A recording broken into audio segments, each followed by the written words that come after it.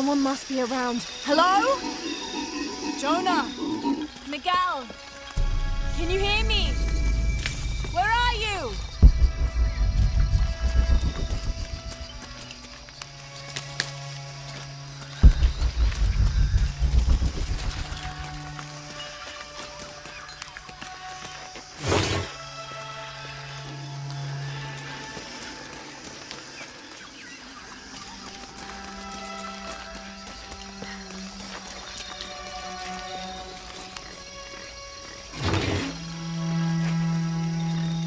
This is the flight log from our plane.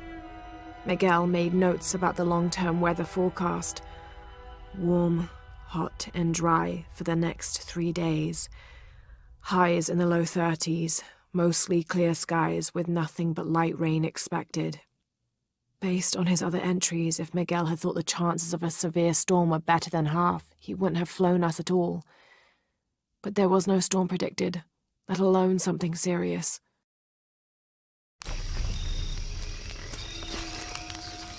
I didn't know the storm would hit so hard. This is all my fault. I should have listened to Jonah, thought it through. I never should have taken that dagger. I hope no one else was hurt. No other village destroyed. I need to stop these cataclysms before it's too late.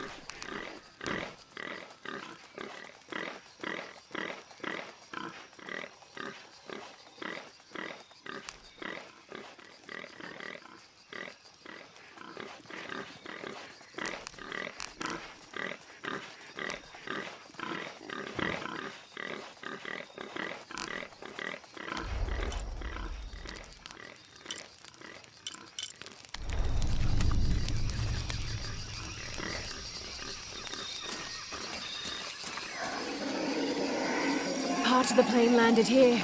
My gear might be a sharp piece of scrap in that section of the wreck.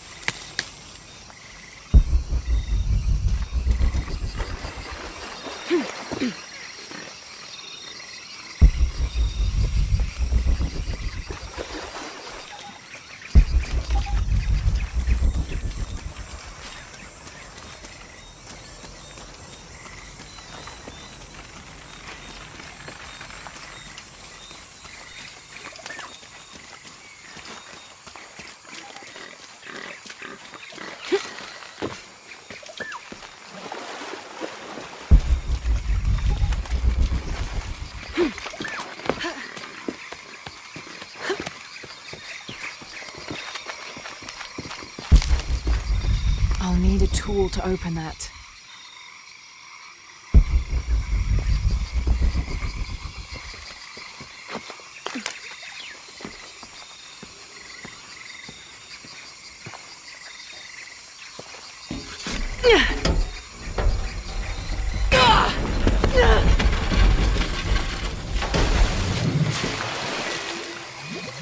Damn it!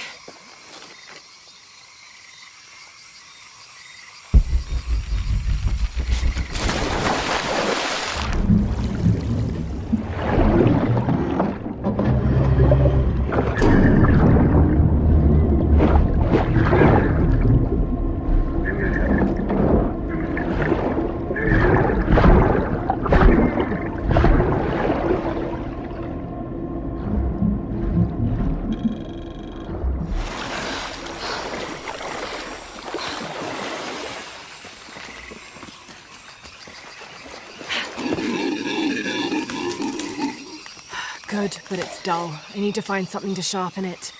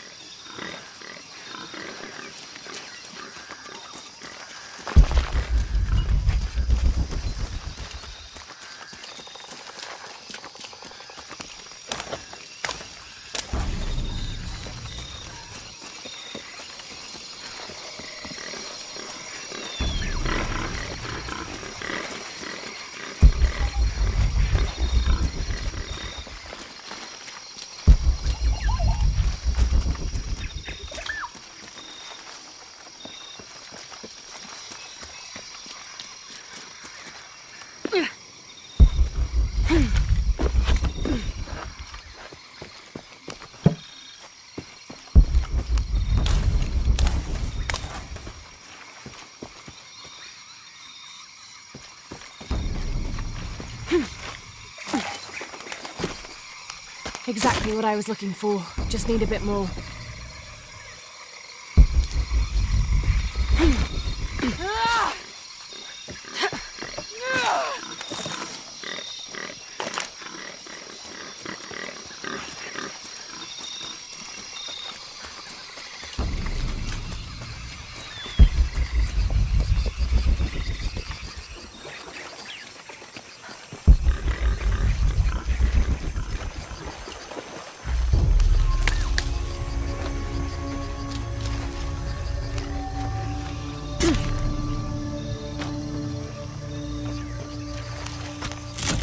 Got everything I need. Should head back to camp.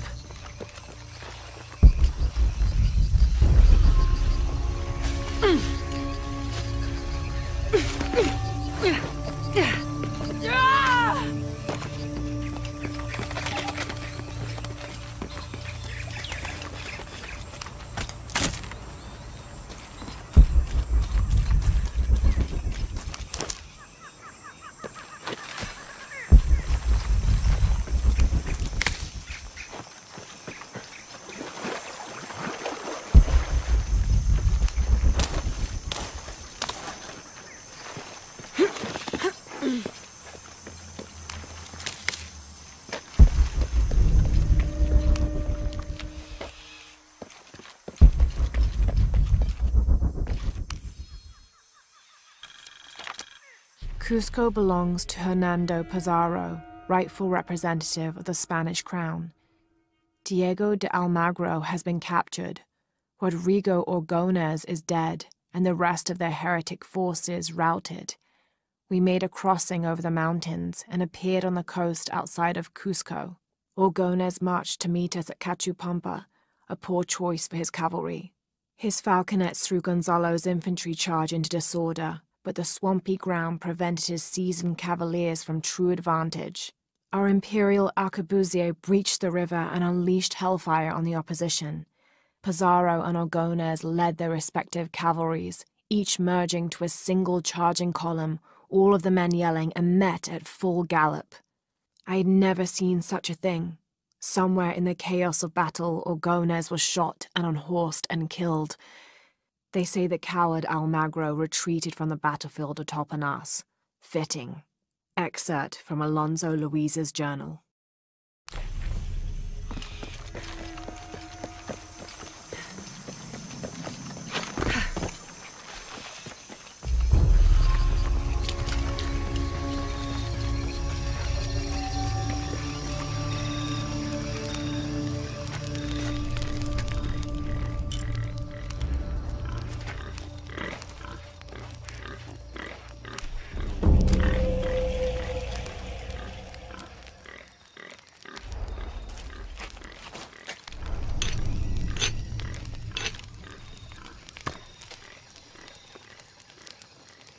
That should be sharp enough.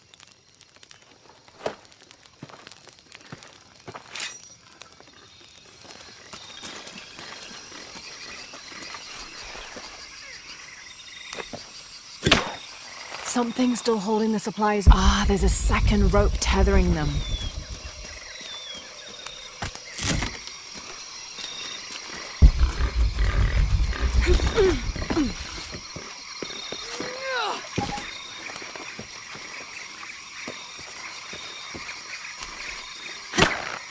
Yes! Now I can get my gear back.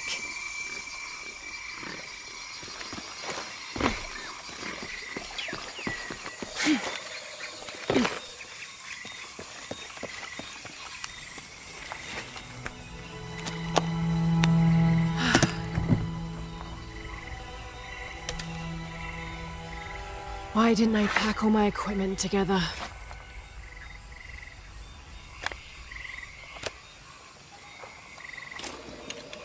Miss Croft? Anyone? Come in! Miguel? Where are you? Damn!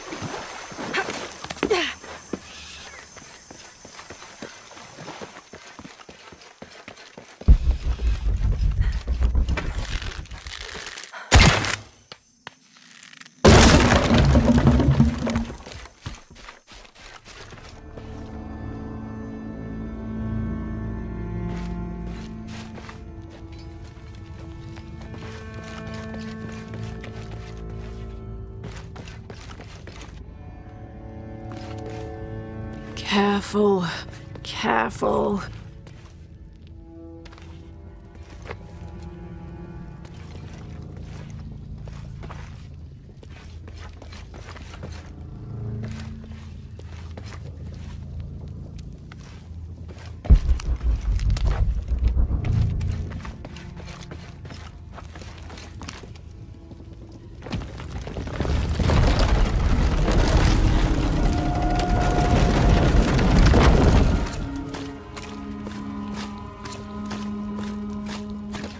Wonder where this will lead.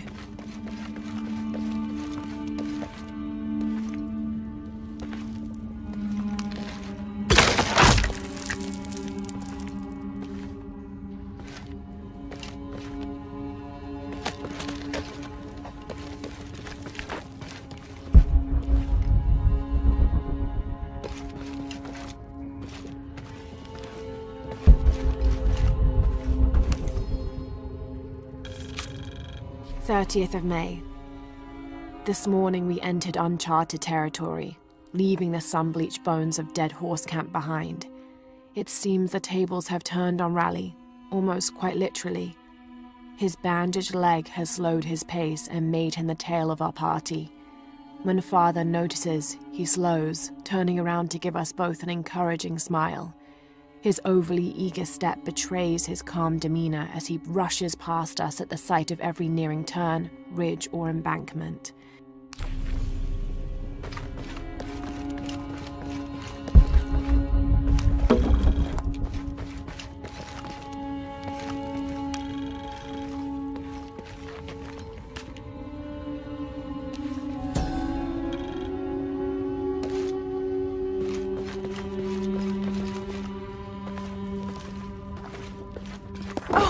Shit!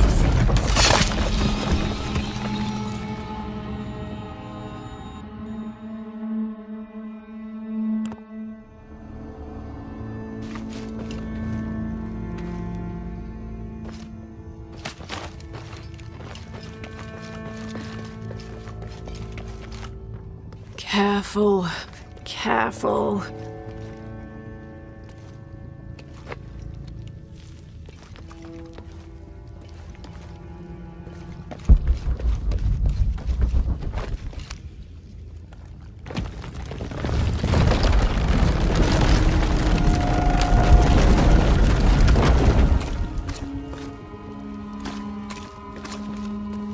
Wonder where this will lead.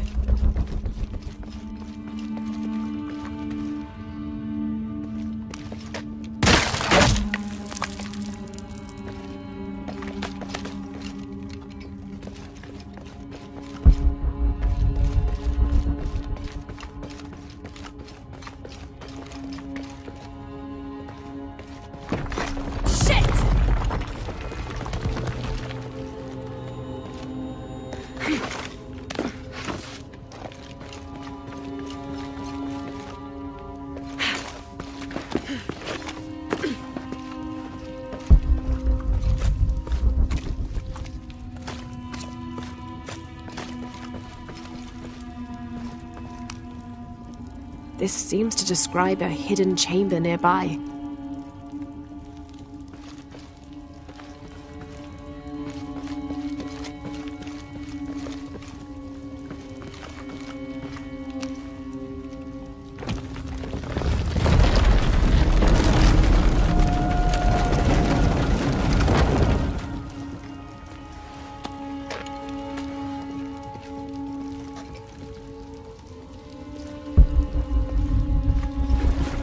All full up.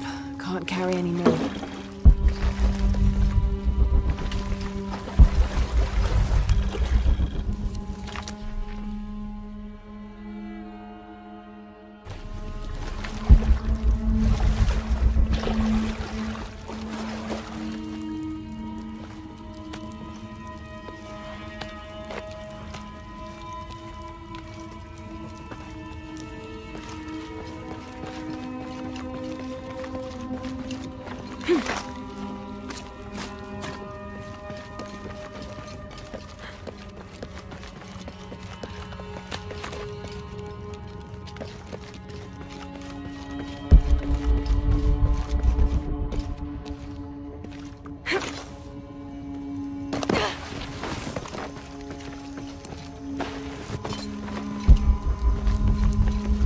What do we have here?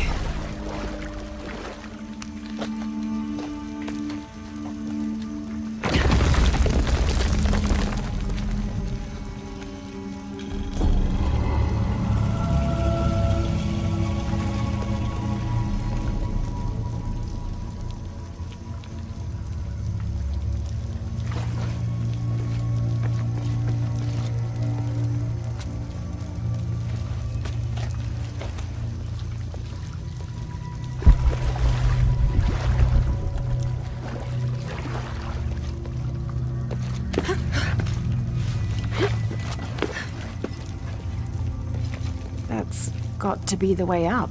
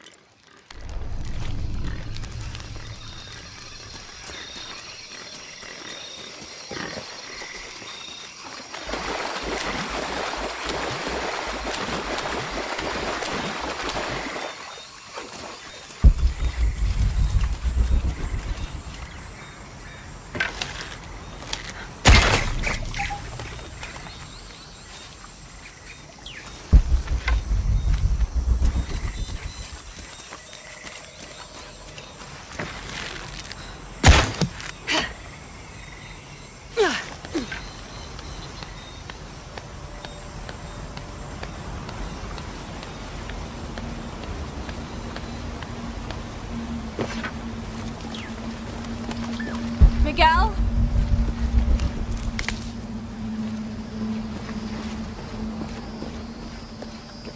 I don't like this. Miguel?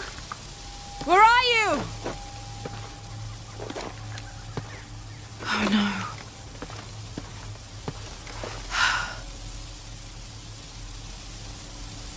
Miguel? Miguel?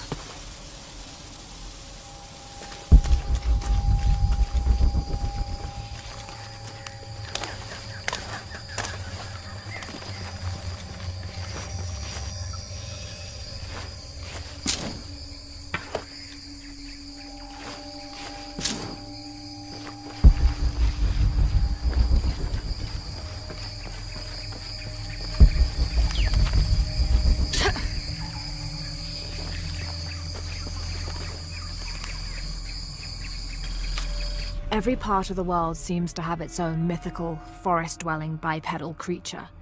Around here, it's known as the Sisamite, the guardian of the forest. Described as large and ape-like, it's rumored to kill male humans on sight, but takes the females to its cave for mating purposes.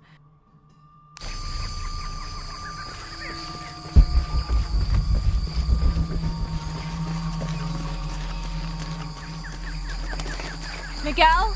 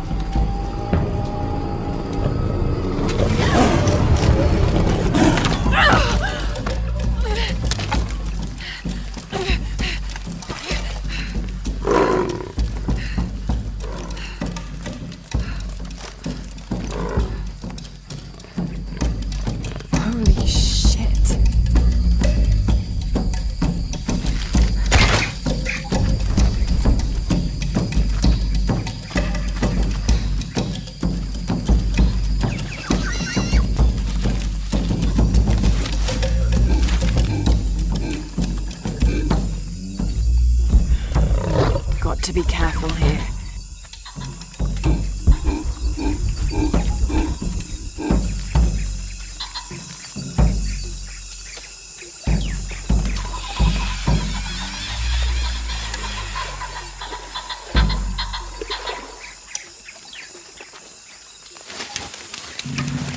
Damn it!